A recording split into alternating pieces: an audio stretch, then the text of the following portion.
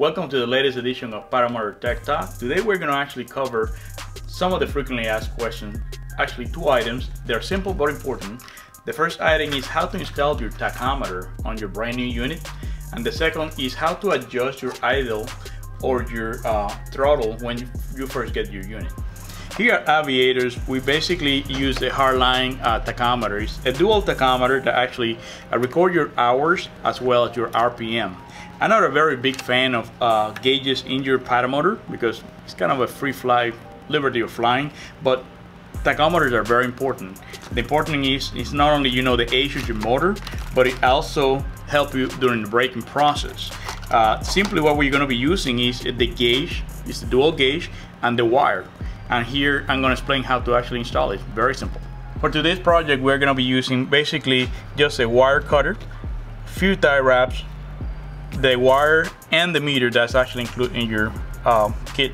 The way the tachometer basically works is measure your electromagnetic pulses on your wire, and your spark plug wire.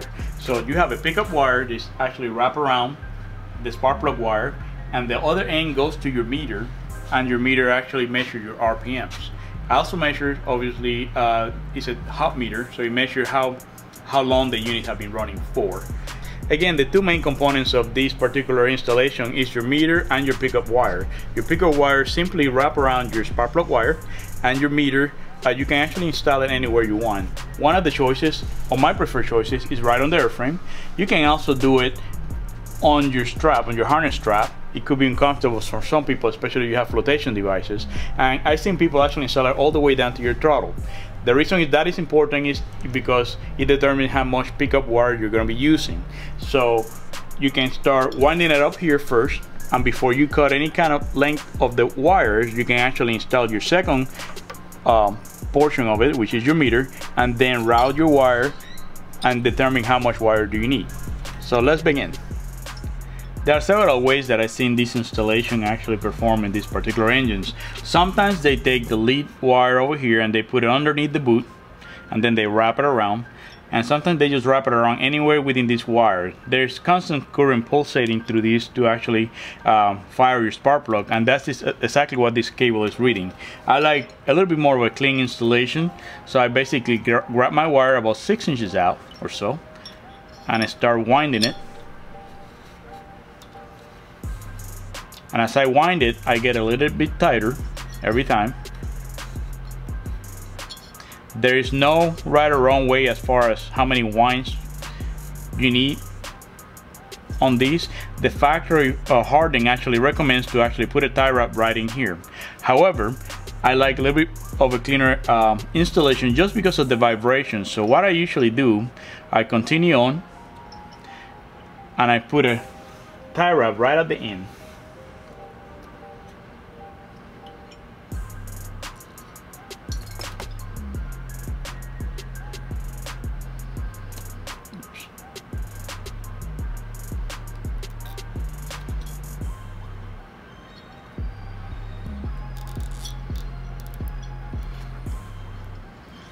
I rearrange my wire.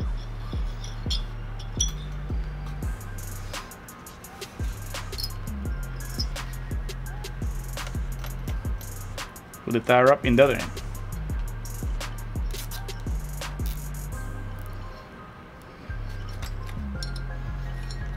To make it look like so. Cut your tie wrap.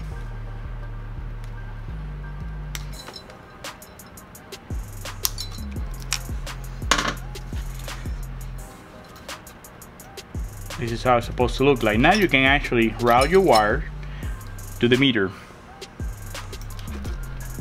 On this particular installation, I would like to actually install this meter right on the airframe. Alright, so you really don't need that much cable, so it's actually pretty close to your reading. So this is about as much cable as you really need.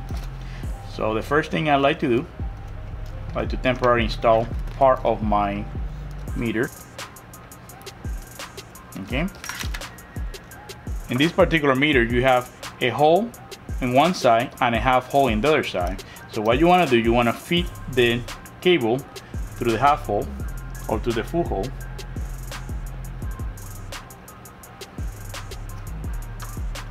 Turn 180 degrees through the half hole. And that's it. Now you're ready for the second tie wrap.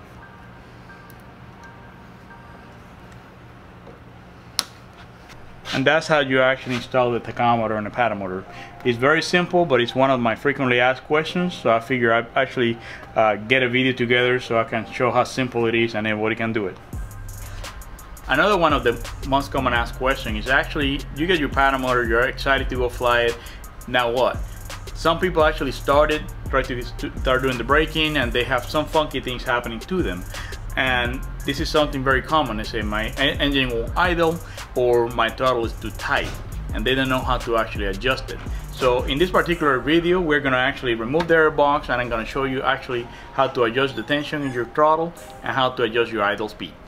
For today's project, basically we need two basic tools. We need a 7mm socket so we can actually remove and reinstall the air box, and an 8mm wrench so we can actually adjust the tension screw.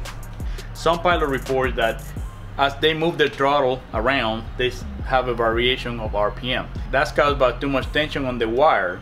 In order to resolve that, we just loosen up the tension of the wire, and here's how. Remove the air box to gain access to the adjustment screw. Find your adjustment screw. You can loosen up that nut.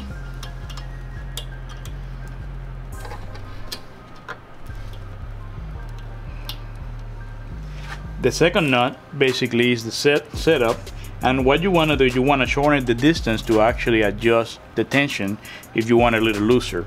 Okay, so you tie the nut in the back. As you adjust, then the nut in the front, and just retie it.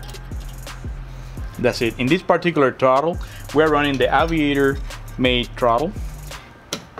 So you can also adjust the throttle tension by adjusting these stops over here. When you have the factory throttle from Vittorazi or from Parajet or Fly Products, it's actually gonna have an end that have no adjustment. That's why they have this particular set screw over here to actually adjust your tension. And one final tip is adjusting your idle. When you're trying to run it and break it in, sometimes the idle varies and you want to adjust it to proper RPMs. Just simply use a small screwdriver, and this is your set screw and the stop for your throttle lever. And basically what you do is you want to adjust your idle. You have to screw this bolt right in so it will move this way. If the idle is too high, you want to actually retract or loosen up the bolt so it goes the other way. I hope you find this tip useful. If you have any other questions or like to see any other videos made, please drop us a line and we'll be happy to make one.